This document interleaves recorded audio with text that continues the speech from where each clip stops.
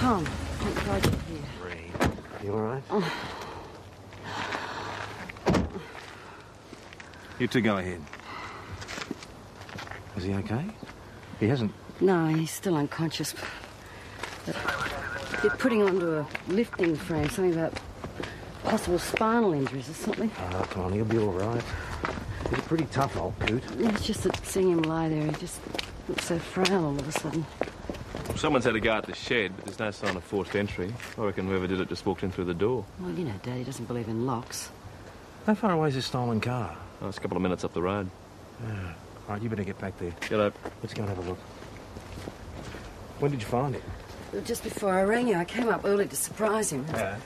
You know, he worries about me driving all that way, but I mean, these days it's only a couple of hours. God, what animal would do something like this? Nothing else disturbed. Oh, it's pretty hard to tell. Is there anything missing, do you know? Yeah, well, he usually keeps his money in this tin. And he always cashes his pension cheque the minute it arrives. The last one was what, yesterday?